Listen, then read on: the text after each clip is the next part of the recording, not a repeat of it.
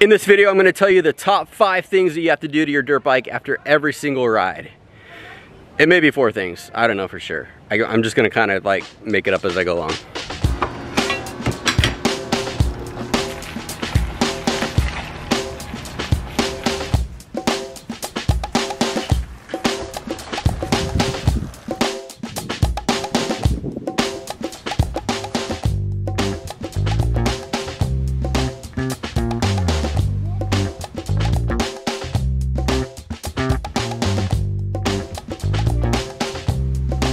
The first thing you're going to want to do is wash the bikes. This isn't just so that the bikes look good and you impress people when you get to the track, but also it's going to be easier for you to look over the bikes and see what needs to be done if all the dirt and mud is off. Our friends at Slick Products sent us this package to help clean the bikes. They have a 3-step process. I've actually never done it. I've never used these, so we're going to open it up here in a second. But before we do the 3-step process, I'm going to go ahead and use a light power washer to get all the dirt off so that these products can do their job and clean the bikes.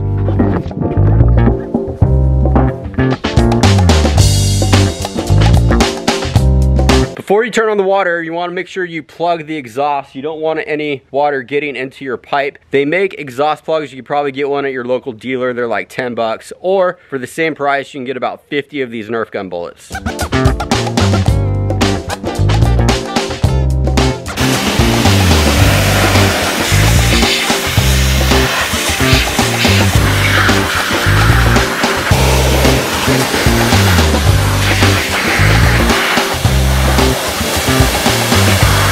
This is an electric pressure washer. It's not too powerful, so it should be able to get the dirt off without causing any damage to the bikes, but you don't want to go at it crazy. We're just mainly focused on just getting the majority of the dirt off the bike.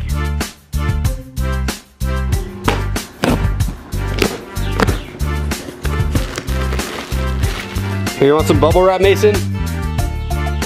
Have at it. You know what to do. All right, we got bubble wrap. We got a soap brush. Looks like a hand wash glove. Then make sure it fits. Yep, just my size. You good, bro? Sweet! A t-shirt. Some microfiber cloth. Ooh. And the phone gun.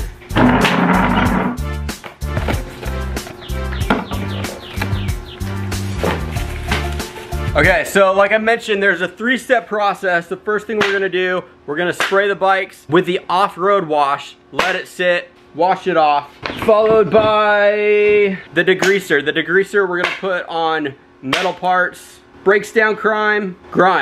Sorry, not crime. It's tough on crime and on grime. Safe on surfaces, won't leave film residue. Okay, so let me point out that Slick Products, all their products are biodegradable, non-corrosive, so it's not gonna eat away at anodized parts.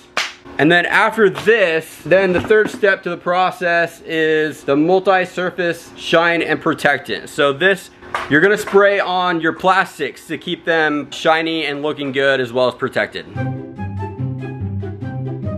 So we wanna fill soap up to that line right there. Okay? I'm gonna hold this here, squeeze it into the bottle to right here. Go.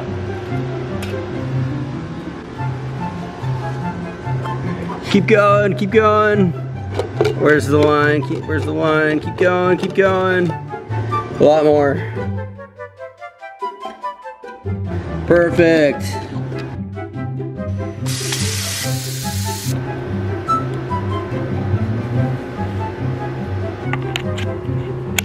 So at this point, we got the bike sprayed down. As you can see, they're kind of clean, but if you look close up, there's still a lot of dirty spots. They're still not perfect. These bikes aren't showroom ready.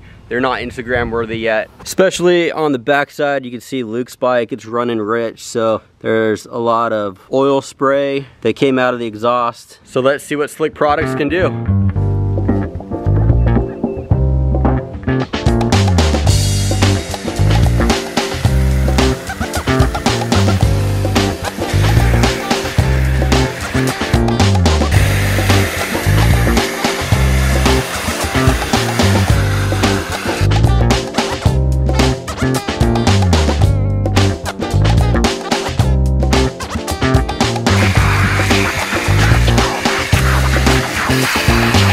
At this point, I'm gonna take a 3 to 5 minute break while Slick Products goes to work, eats away at the dirt and grime, and then we'll check back and see what it looks like in a second. A little longer than a few minutes later.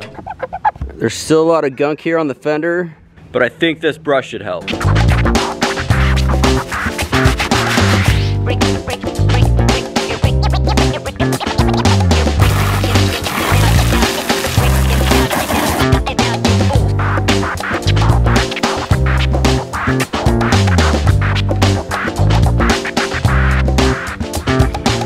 You're not gonna get the bikes 100% dry with just a towel. I would recommend grabbing a leaf blower and just go over it. All the crevices, all the little tiny holes that collect water, you don't want that sitting there and then rusting. I would focus on the brake caliper as well as like tiny holes like that. The chain also, do your best to get all the water off the chain.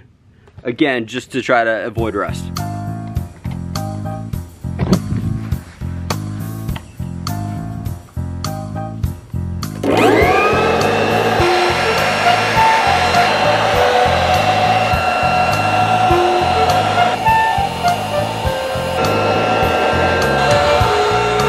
The bikes are like, I don't know, 95% clean right now. There's a few trouble spots. So let's go grab the degreaser and see if that does the trick.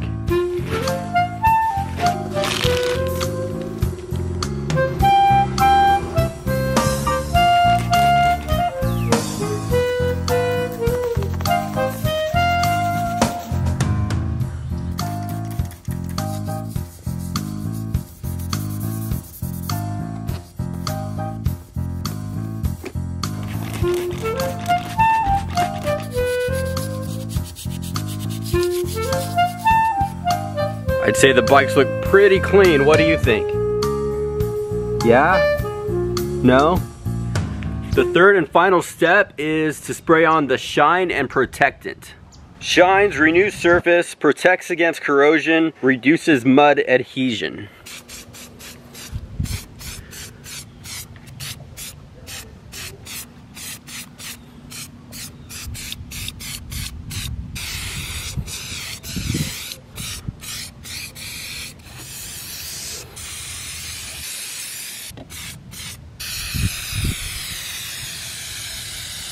You still here? You want some protectant? I could spray it on the rest of your tail. All right, there it is. That is the very simple 3-step process from Slick Products. The bikes are spick and span, they're looking clean. At this point, you're much more easily able to look the bikes over, see what needs to be done. It's a lot easier to work on the bikes now that they're clean. If you guys want to try Slick Products for yourself, it's very simple. I've seen their products in local dealers, so check your local dealer, or you can go to their website, slickproductsusa.com. Or if you want to help our channel out, you could just go to our affiliate link below at RockyMountainATVMC.com. Of course, that gives us a little bit of a commission, so we always appreciate that, right, man? Right? Yeah, you know what's up. All right, time to sit down and rest for the rest of the video. So, all right, how many tips was that so far? One? One tip so far? I had some good points though, right? I had a few good tips. All right, let's bust out 4 more.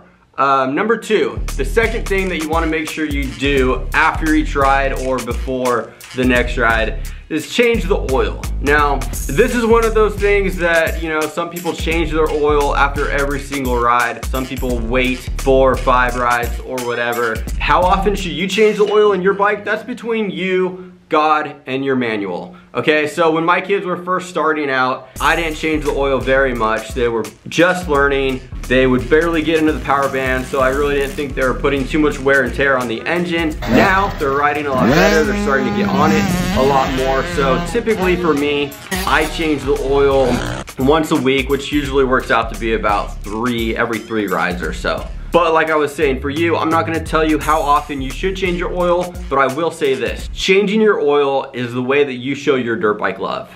So do it often.